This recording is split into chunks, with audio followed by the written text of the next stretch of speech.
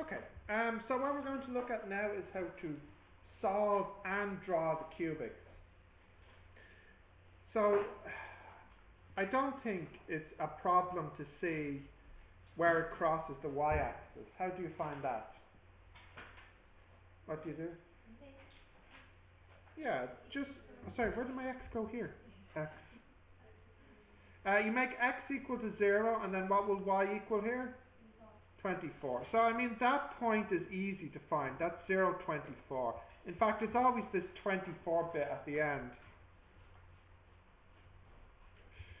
So the real problem, I suppose, is trying to find where it crosses the x-axis. So how do we find where it crosses the x-axis? Well, that's when you make y equal to 0. Yeah? So you want to solve 9x cubed plus 10x squared minus 43x plus 24 equal 0. You make y equal to 0, okay? And let me just show you a cubic here for the moment. We'll go back to this in a second. So suppose I have x minus 3 and then 2x plus 1 and then 2x minus 9. Simplify, expand. Okay, you already know what the factors are because you just saw me input them at the top. So what would be one root for this? What would be one example for this? 3, yeah. 3 would be one root. If I told you x minus 3 was a factor, then what you could do is a long division.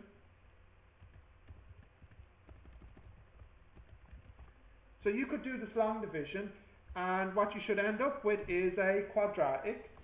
And the quadratic here, what do you think the factors of this quadratic will be? 2x plus 1 and 2x minus 9. So watch this. Which they are. So anyways, my point is, if you want to solve this, I need to tell you one of the factors. So if I told you x equals 3 is a root, then you know what the factor is. So if I said x equals 3 is a root, then what's the factor? X minus 3. But if I don't tell you this, what should you do? What could we do to try to continue? But to find. How do we find? This is the key.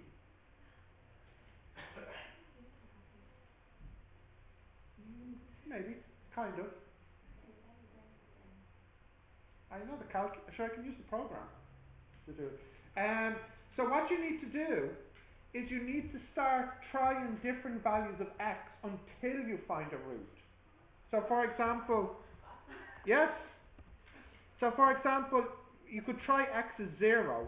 Now I know x is 0 is not going to work because what am I left with? 27. I could try x is 1. Will that work? No. I could try x is 2. Will that work? No. I could try x is 3. Would that work? 0. So x equals 3 is a root. That means x minus 3 is a factor. Now in the exam, the good news for you is the limit is minus 3 to plus 3. So you will only ever need to check these numbers. Yeah. So we need to start guessing. Now, you can be smart sometimes with these. Let me give you an example of what I mean by smart. So for example, imagine that this, for example, was a plus. If it was like this, I know that x must be negative. Why? Because of plus, the only way to make it zeros is some of them are negative. So because they're mostly plus and only one of them is negative, I feel like maybe the answer will be negative. So I'll first start at the negatives and then the positives, okay? Secondly, if we go back to this one here, let me just delete these for a second.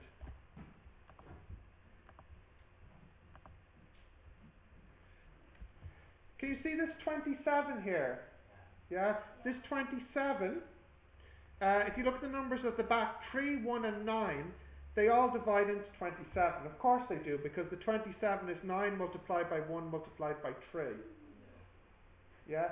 So what you could try is you could try numbers that divide into 27 and numbers that divide into 27 divided by 4 as well. But if you just look at numbers that divide into 27, so if I look here, what numbers divide into 24? 1, 2, okay, 3, and there's many more, but I don't need to try that. Yeah. Okay.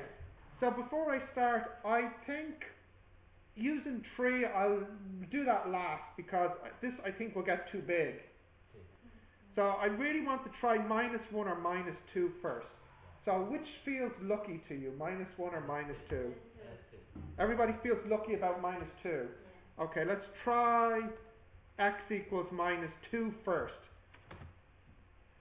9 minus 2 cubed plus 10 times -2 squared minus 43 times -2 plus 24.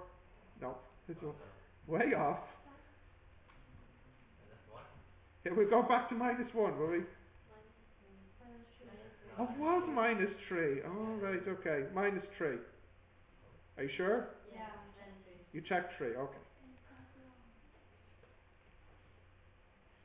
So if you try, so this is no, so now we go on to -3, and that's a yes.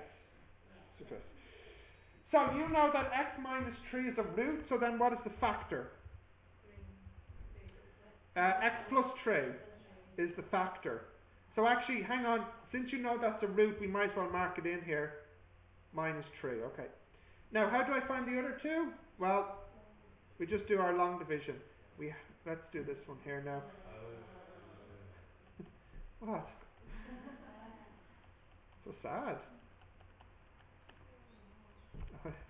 That's life. 9x squared, 9x cubed plus 27x squared minus 17x squared minus 43x plus 24 minus 17x x squared minus 49, no, 51 x 57, 8x minus 24. Oh, ugly. Plus, right, plus 8. And then when you multiply, you get 8x plus 24, so you're finished. So we just need to find the factors here. Cheating time. 9 minus 17 and 8. X minus 1 and 9x minus 8. Now you don't have to find the factors, you can just use the quadratic formula. That's all. Okay, so what is the next root? 1 and, what's that, 8/9? So that would be around about here. 8/9. Okay, does anybody know what shape the cubic makes? Does it, for example, does it rise at the beginning or fall? Yeah, well, if it's a positive, it will rise at the start, and if it's a negative, it will fall. So it'll have to pass up through this point, down through this point, down here, and then it must turn around to go back up this point and out like that. Okay. Ah, work of art. Let me show you what a nice one looks like. 9x cubed plus 10x squared minus 43x plus 24. Okay, so let me just zoom out a bit. Now you see, it looks like it touches only once, but it actually is twice, because if I was to zoom in, see, it just dips under. Okay. It actually does go twice here. Yeah, same idea. Yeah. Okay. You do get this in the exam, and in the exam, they want to see the 4 points on the graph. They want to see root, root, root, and intercept. for full marks. What about the maximum and minimum? No, no, they won't expect that for semester one. Semester two will be different though. Yeah, okay, so can you write this one down and we'll do another example.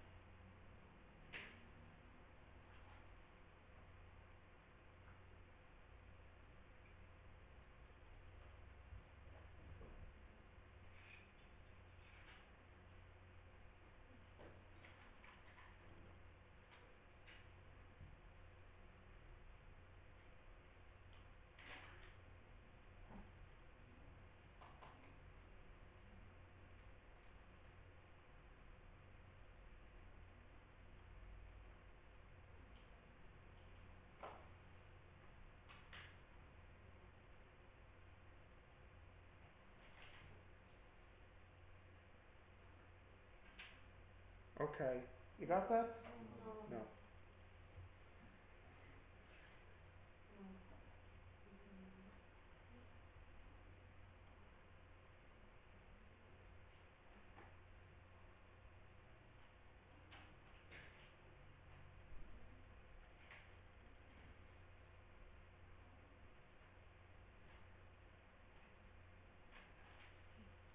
Yes? Yeah. Alright, let's have a look at the next example. So you want to solve and sketch this one.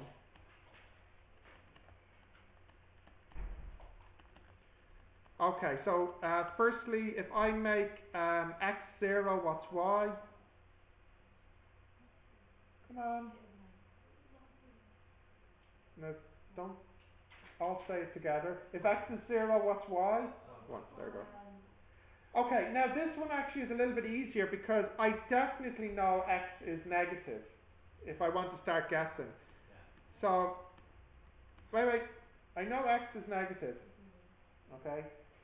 And because of the 1 at the back, I should really start with just 1, because the only number that divides into 1 is 1. So I really hope minus 1 does the job, because otherwise I don't see what my other options are.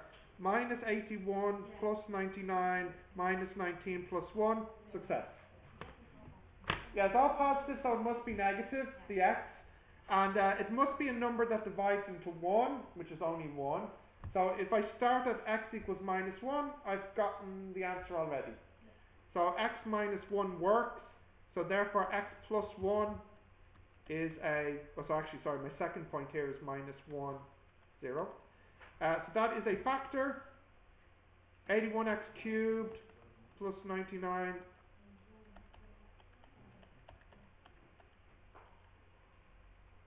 Yeah. Okay, what's first? Let's see how quick we can do this. 81x squared, 81x cubed plus 81x squared. I subtract, that's an 18x squared, right? Plus 18x plus 19x, that's 18x, and the 1 comes down. 18x squared plus 18x. I subtract and I'm left with x plus 1. So what's the last one here? 1.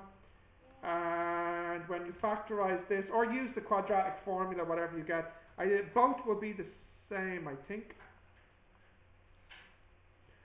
So you get 9x plus 1, and the other factor is actually 9x plus 1 as well. So you really only have one root here. Minus 1 over 9 and 0. Okay, so let's have a look at what this graph looks like.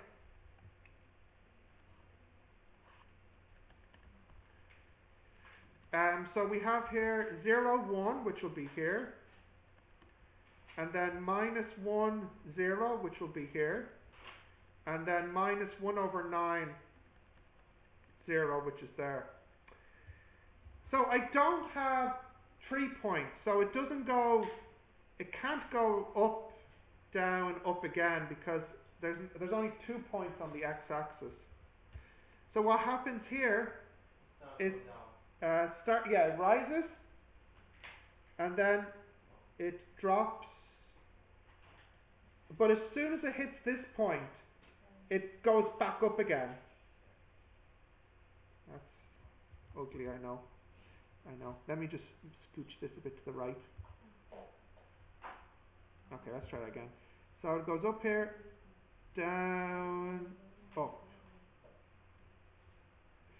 So it touches the x-axis twice.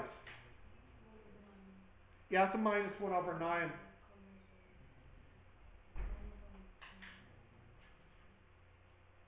like score 3 minus 26. It's the graph. That's which one? The last one? Yes. It looks like it, but this does actually only touch it once, whereas my last one, it touched it twice. Yeah. Let's draw the nice cubic. Okay. Yeah, the nice one. The one everyone wants to be friends with. 81x cubed 99. plus 99x squared plus 19x plus 1. Yeah, now let me just... Oops, too much. Yeah.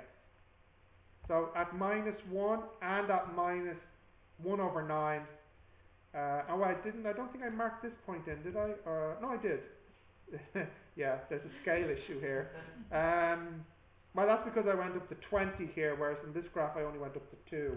So if I only went up to 2... No, wrong way.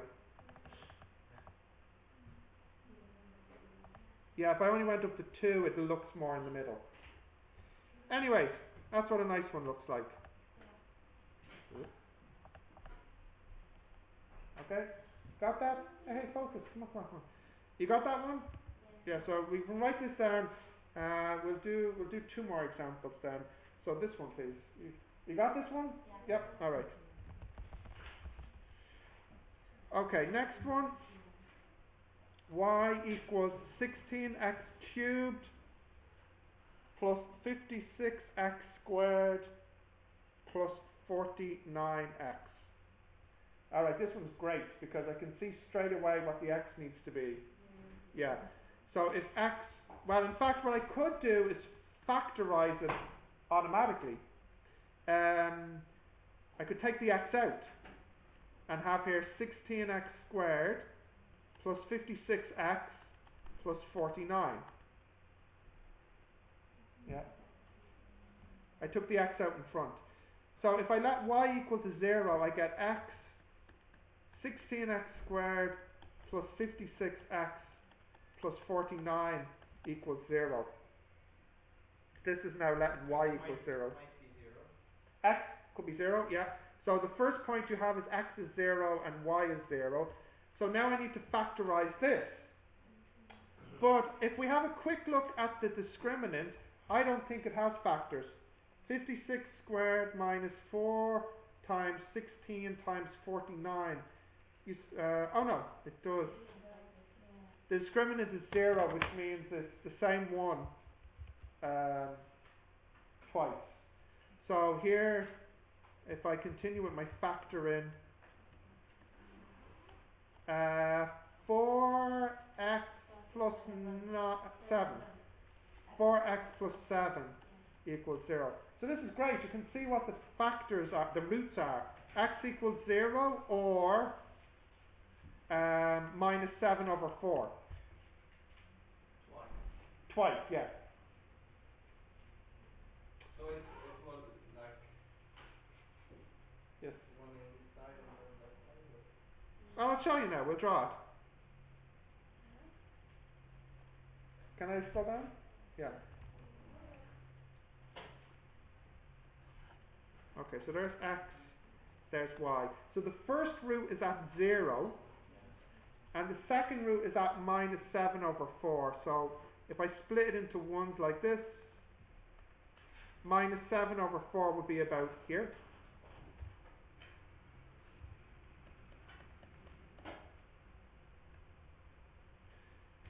Okay.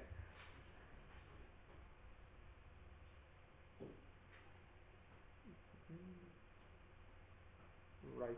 Now, we just have to be careful with this one.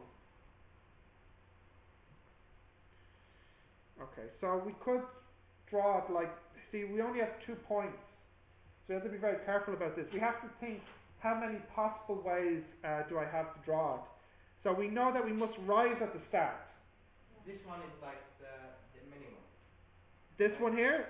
Yeah. Yes, it could be. It could be up here, and then down, and then back up. Yeah, that's one way. But is there another way? No, I think this is the only way to draw it. I think. Because it has to go up at the start, Yeah. it has to pass through this point, so that means it has to go down here. Uh, No, there is another way to draw it, yeah. like, but No, I think this is it. Yeah, go on. and the but like You guide me. Up, up, up, up. down. Excellent. Yes. So, very good. There is another way to draw it. You could go up, straight down, and then up again. Good man. So, in fact, you have 2 possible graphs. This is what you're thinking, was it? Yeah. Yes, good job. So, you have 2 possible graphs here. So, how can we decide which one to draw? I know you can. No, we won't do that. Let's put in the x equals minus 1. Yeah.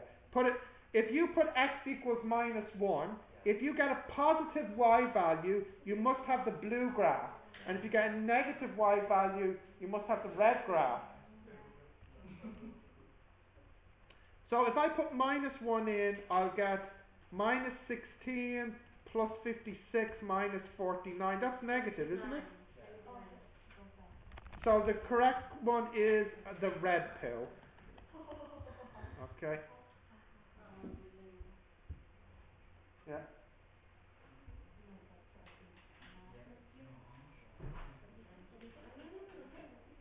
I'll show you a nice one. 16x cubed plus 56x squared plus 49x. Okay. Let's draw that.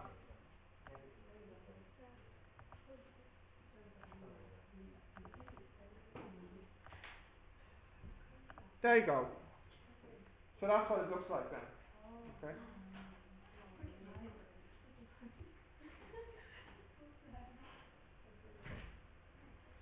Okay, can I go on to the next one? Come on, please get silent. Yeah. Next one? Yep.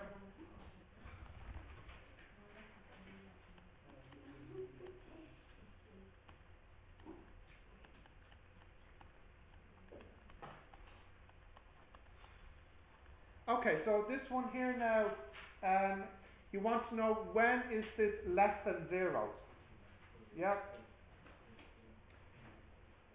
So, what I'm going to do first to make the problem a little bit easier is multiply everything by minus 1. So you have 5x cubed plus 24x squared plus 34x plus 21 greater than 0. You might remember this, that when you multiply by minus 1 it turns it around. Okay, so what we want to do is we want to draw this now. Now because I've done 3 examples already, I won't repeat it again. I'll just go straight to the graph because you know how to do it. We've done it a few times. So if I graph this straight away, what was the cubic? Y equals 5x cubed plus 24x squared 34x plus 21. Now look, we can almost guess what the first root is. Should it be a positive or negative? Negative. Numbers that divide into 21, what are they? 1, and 3. So it's either going to be x equals minus 1 or x equals minus 3. Which do you think is more likely? I kind of feel good about minus 1. Shall we see? Actually, I meant to say I feel good about minus 3. So if x minus 3 is a root, then the factor is x plus 3. You do the long division, you get the quadratic, and you get 2 more. Okay, so let's pretend we did that. And we draw the graph. So the graph looks like this. Okay, and in fact this one had no roots except for the one we found at the start of minus 3. So that means the quadratic you got after the long division had no roots. Okay. Now remember, we are looking for when this is greater than 0, not equal 0. Here, this is when y equals 0, minus 3. This part of the graph to the right, this is when the y is positive. This is positive y. And this graph here to the left, that's when the y is negative. So if you want the y to be positive, it means your x must be more than minus 3. Because if your x is less than minus 3, it's negative. So with these questions, you use the graph, and you get an answer of x must be greater than minus 3. Okay. So this is how this is an example of a question where you have to use your graph. Now, when you do use the graph, you can still be accurate because you know exactly what this number is here, because this is the number you got at the beginning. So there's no guessing; it's exact. Okay. Right. If we say like x greater or equal to minus 2? No, it must be greater because. Can anyone tell me why? What? He said, could he write it like this? No, like minus 2. With minus. Yeah, the same as this, but Yeah. minus 2. No? Oh, I see what you mean. X greater than or equal to minus 2. Yeah. Now, if you did do that, you would miss out the numbers in between. Okay. Yeah. So we'll keep it like, like this. So, I mean, you don't have to write this down. I'm just trying to show you what you can do with the graph after you find the graph as well. Can we Okay. see the graph again? Yes, there it is, right there. Okay, so in number 1,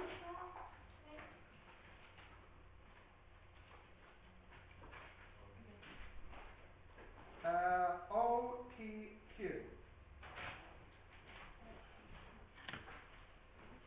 And then in number 2, B.